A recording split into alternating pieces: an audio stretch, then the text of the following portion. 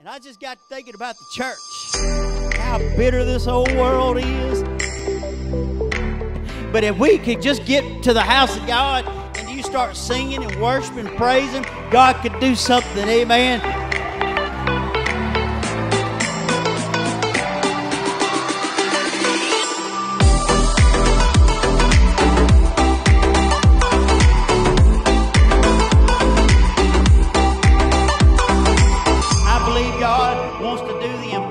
Amen. Praise the Lord, everyone. God bless you. Appreciate you tuning in with us today. I appreciate the Victory Apostolic Church. Appreciate each and every one that takes the time to tune in. May the Lord bless you. We're going to move quickly in the Word today. We appreciate you joining us today. Those that are tuning in online, may the Lord bless you today. I know there's a lot of people that are sick in body today, and we want to have prayer on the end, but want you to know that we're praying for you daily, and we appreciate all the requests that's been turned in at our website, and may the Lord bless you for just reaching out for prayer, because we definitely, during these times, need each other's prayers. God bless you. Let's get into the Word quickly today. Joel 2:1 is where I like to read, and you're hearing today. I won't hold you a long time today, but I feel like the Lord has laid something on my heart today, and I want to speak to you from what the Lord laid on my heart today. Joel 2:1, just one passage of Scripture, and a very familiar Scripture. Blow ye the trumpet in Zion, and sound an alarm in my holy mountain. Let all the inhabitants of the land tremble. For the day of the Lord cometh, for it is nigh at hand. Could you just say, God bless the Word today? God, in Jesus' name. In Jesus' name, God, just touch us today. Strengthen our bodies. Strengthen one another. Speak to us through your Word in Jesus' name. God bless you. God bless you today. There is a time that the morning awakes us, sometimes in the middle of the night. There can be an alarm that may sound. There have been times where the alarm clock may wake us up, or the alarm, if you have a security system, it may wake you up and sound an alarm. I believe that we all realize in our walk, if you have any spiritual maturity in you, any spiritual walk whatsoever in God, you realize that we are living in the end time, because the Bible speaks of the things that are already taking place, that we are living in end time. But the thing that we need to consider is we don't need to just know that it's end time. We need to realize that it's an alarm that should go off for every Christian, and it should remind us that the time is nigh for the coming of the Lord. And that we should understand that when the alarm goes off, you got to get up and do something about it. And I believe that we live in a time where the church, we've got to do something about what is sounding off as the alarm that's going off for the church. I believe we live in that time when the alarm has already went off, and it's time that we do what we can to win souls, to save our families, to save our friends from a lost and dying hell. We want to our loved ones to be saved. We don't want them to be lost, and so the alarm is sounded. And I'd like to speak to you just simply the sound of a king's trumpet. I thought about the different types of alarms. We have car alarms, we have house alarms. There's all kinds of alarms that people have set that can go off when somebody gets into something that is special, or something that is of value. There's something of value that is going off today, and that is our soul. That is our salvation today. But there is a sound of a king's trumpet. Back in the Bible times, or in older days, any type of king, there was a type of alarm. Even in the army, there was a type of alarm that they used with the trumpet and our bugle, and they would sound a certain type of, it was a certain sound that it made that meant to fight, it meant to retreat. and people went by what the alarm, how it sounded. And today I'm speaking of the sound of a king's trumpet. The trumpet is a musical instrument that is used in many occasions. It can be used as a summons to battle, as I mentioned, to sound an alarm and to announce the arrival of a king. When we look at the 6th chapter of Joshua, we read of the priests. They began to blow the ram's horns at the battle of Jericho. It wasn't necessarily always a trumpet, but it was like the ram's horn. But they went by the sound of what it was making, and it told them that they needed to fight. It told them what to do in battle, and it told them when to pull out. Amen. I'm telling you today, somebody listening under the sound of my voice today, that there is a sound that's initiated by the king. There is a sound of the king's trumpet today. We look for the end time, and Gabriel's going to blow that trumpet, but the king today is sounding an alarm. Thank the Lord that we have an alarm before the sounding of the trumpet. Many would be lost, but there is a sound today from the king's trumpet that is being made, and it is time for us to heed the call. Many of us have been slumbering. Many of us have been sleeping. Many of us have been slipping away. Many of us have been caught in we've been caught and overwhelmed with our circumstance and our problems, and we're just caught off guard, and that alarm should wake us up. What kind of alarm are you talking about? The king is sounding alarm to go into battle, but he's sounding an alarm for us to pray. He's sounding an alarm for us to fast. He's sounding an alarm for us to pray and read that word. He's sounding alarm to get involved the best way that we possibly can in the house of God. The world is trying to sound off alarms about how bad things are and what you need to do to take care of your health and all of that. And I'm not knocking all of that, but what I'm telling you, there should be an alarm that should go off that should also say that people, we're living in perilous times, and that we must, the trumpet is sounding, the king is setting off the alarm. It's coming from the holy mountain of God, and he's saying, let all the inhabitants begin to tremble. The world's not fearing God. They're fearing everything else that is made by man. They're fearing sickness. They're fearing all kinds of things with our government. They're fearing all other things except God himself. But I'm telling you, he's saying that the land needs to tremble, for the day of the Lord is going to come, and he said it's nigh at hand. There is a sound of a king's trumpet that is going to sound one day, but you need to heed to the alarm that's being given for the church to keep going forward and do what it needs to do. Amen. Joshua, the trumpet played an important part in this battle at Jericho. At the blowing of the ram's horn, the shouting of Israel, God gave the victory. Amen. Israel had received the promise of the land of Canaan. But before settlement could take place, this battle had to be fought. Amen. Before you can receive great victory, before you can find peace and settlement in your life, you're going to have to fight some battles. Amen. We've been fighting some battles for some time. Some of you's been fighting battles for a long time. Even right now, you've been fighting battles. What kind of battles? I'm talking about health battles. I'm talking about depression battles. I'm talking about battles that you're facing. Maybe it's your family. Maybe it's other things that you're dealing with in your life that nobody else is going through. Only God himself seems to understand. And sometimes the battle you have is you don't even think God understands. But I'm telling you, God is sounding an alarm, amen, for you to pray, to keep reaching, to keep digging in his word, to keep holding on to his promises, amen. Just as they gave victory he gave to his people, and they received the promise of the land of Canaan. Amen. There's a battle that's got to be fought, but there's also battles that are going to be won.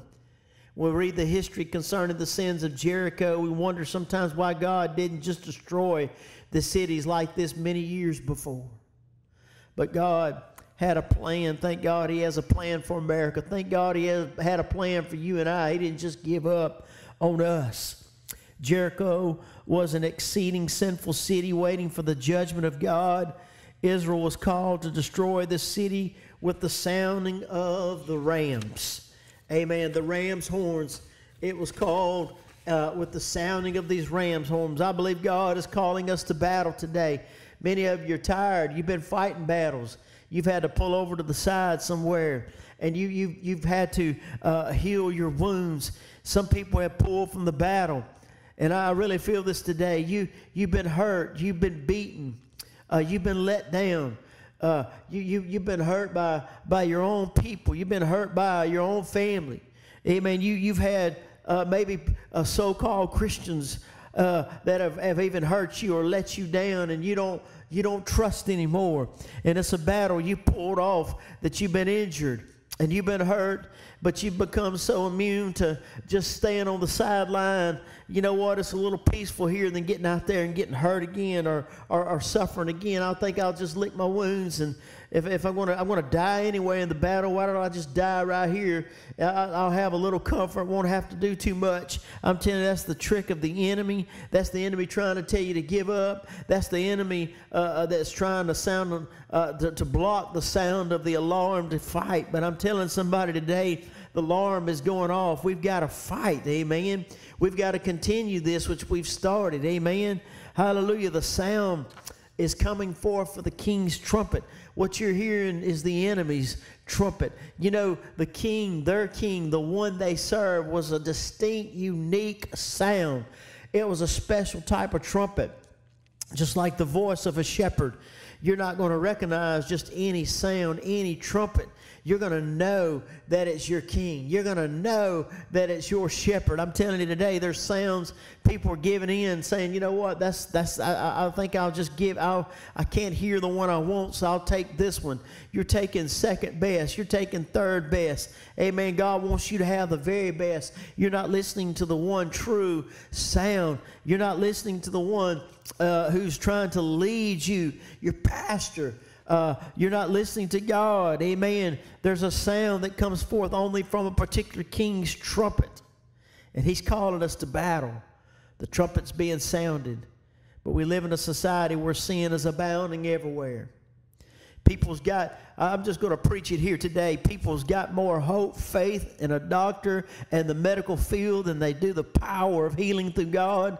And I'm telling you, we've got to get back. I'm not doing anything. I appreciate it. God bless you, those that are in it and helping and on the front lines and doing. I'm not knocking you by any means, but there will come a day, he said, the alarm is going to sound. The alarm's going to sound where you're not going to be able to buy, sell, or have anything. You're going to have to depend on nothing but the power and the healing blood of Jesus. I'm telling you, I'm thankful for that to be, amen, in the forefront of my life to have, Lord. I'm thankful that I have that as something I can always reach to and trust his word, amen. But we have a society that's giving in to everything. They're listening to too many voices. They're listening to too many sounds. They're listening to things that are not alarming them. They're not even alarmed at what's going on, and that they need to get their hearts right and get in the house of God. I'm telling you, it's abounding everywhere. The same sins of Jericho are being committed here in America, and even on a larger scale. There's a spiritual battle going on ever since the fall of Adam and Eve in the Garden of Eden. There has been a battle for the souls of men, and it still is a battle going on. There's a spiritual battle of good, and there's a spiritual battle of evil. The world is the battleground, and the prize is the soul of men. Satan has his army today. He has an army of demons and fallen angels. His mission is to seek and destroy the souls of men and women. He does this in a very clever way. He never jumps out at you and says, hey, I'm the devil, please follow me. He's too clever for that approach. He's a very cunning and sly individual. He uses the avenues of sin and your weakness and the things that he knows will get you discouraged and get you down. He'll use friends. He'll use familiarities. He'll use family. He'll use things that you're accustomed to. He'll use things that brought you down in your past, and he'll try to destroy your soul. But I'm telling you, there's the sound of a king's trumpet that's going off today that you need to listen to. And it's far greater of a sound and a cry than what the enemy is trying to put out of himself. Satan never lost his musical talents. Remember that. He never lost his beauty when he fell from heaven. Some people think he just turned ugly. He was just as beautiful as the day he was created in heaven. That's why it's so appealing to people today. And he can trick and he can persuade and influence people. It's simply he became corrupt. He uses his ability, his beauty in the world today to lure and snare the souls of men. That's why you've got to be prayed up. That's why you got to be read up in word. That's why you got to be fasted up. Amen. And be prepared at all costs for battle. Amen. Because you want to be able to hear the right sound, the trumpet from the King. Amen. Hallelujah. So he never lost his beauty and his musical talents. He uses what he can to lure people into his trap. His ways are attractive, inviting, and popular, but it is the way of death. He invites this generation to indulge in so many forms of sin: drinking, drugs, sex, all kinds, alcohol, rebellion, worldly devil music, movies, television, anything that he can do to attract the minds of people and pull them down to his level. He wins the battle in many, many lives, especially when people sin. He wins the battle every time. But these are weapons of his warfare. Let me sound the trumpet today for somebody. Let me call you to battle, the sound of a king's trumpet today. God has an army of born-again believers and the angels of heaven. This is the army of the righteous. This way is the way of life. God needs soldiers today, just as Uncle Sam needs a good few men. Amen. God needs soldiers of the cross. God needs soldiers of the truth. God needs warriors who can move the glory world. God needs warriors who can shake hell. God needs you, someone who can take the word of truth and put to flight the enemies of God. Since the world is the battleground, there is no neutral ground, unfortunately. Somebody needs to hear me today. Everyone must enlist in either the army. Amen. We are either in the army of Satan or the army of God. Which army are you in today? Sound the trumpet to battle. Wake up the sinner today. Wake up the backslider. Somebody needs to hear the sound of the king's trumpet. Wake up, saints. Wake up, world. There's another trumpet I want to sound today, the trumpet of alarm. We're living in the last days. The signs of the times are all around us. Evil has swept our world. Nuclear destruction is possible at every end. Amen. Viruses like you wouldn't believe are to come. Look at the seasons, the weather. Israel's return to their homeland, and more are arriving home every day. It's time you blow the trumpet sound and alarm that God in God's holy mountain. Fearful things are coming upon the world. There's not much time left. Our economy's falling. It's already failed. When you look at it, the nations are fearful. Won't someone please hear the sound of the king's trumpet? Somebody needs to hear the sound of this preacher. I'm blowing a trumpet, but it's the trumpet of the King. Amen. Blow the trumpet, saints. Hope is fading. Sound the alarm. There's another trumpet today that I want you to note, the trumpet to announce the arrival of Jesus Christ. One day, I don't know when, Gabriel will step 1 foot on the land and 1 foot on the sea, and he's going to blow the trumpet that will announce the arrival of the King of Jesus. Jesus will split the eastern skies.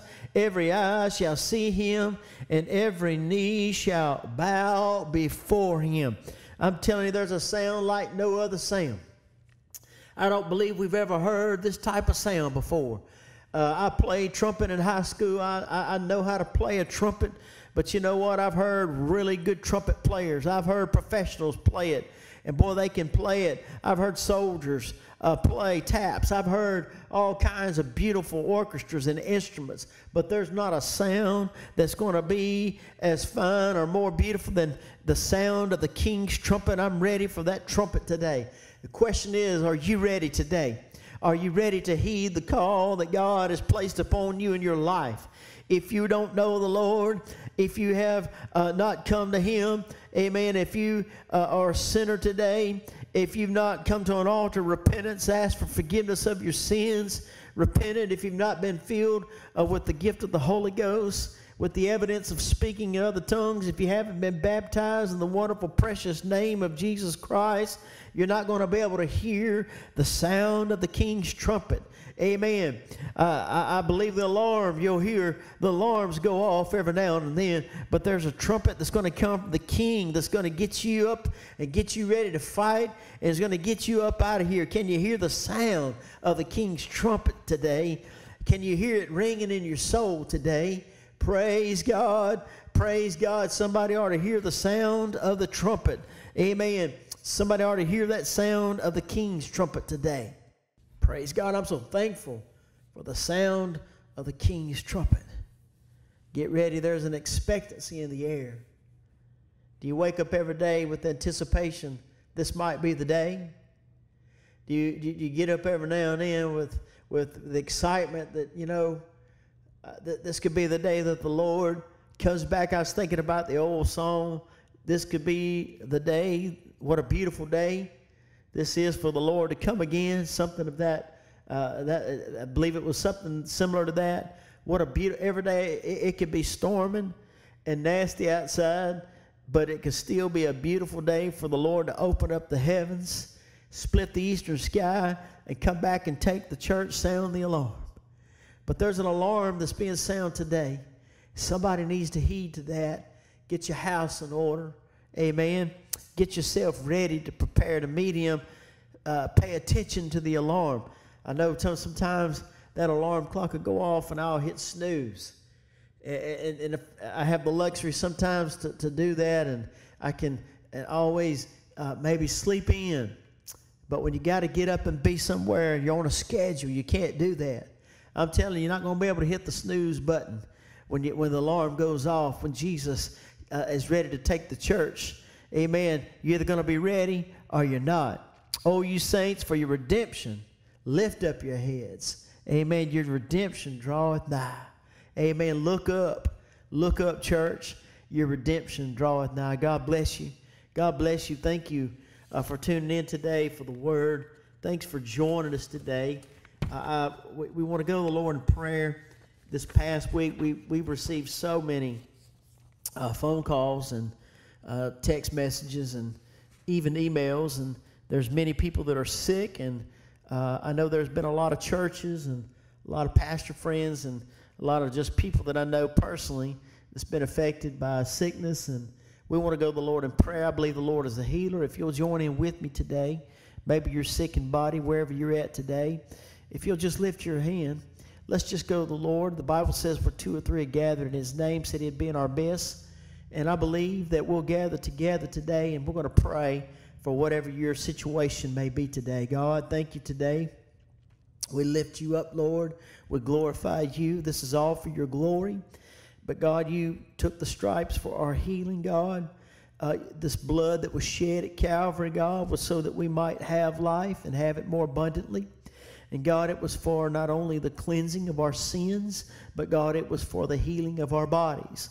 And God, I'm asking that not by me, God, by no means, but God, through you in me, God, whoever hears my voice, whoever hears this program today, whoever hears this message today, that God, while they're listening and while we're praying together, God, right now, God, that you would apply, God, what your word says. We're not just being a hearer, but we're doing a doer of your word.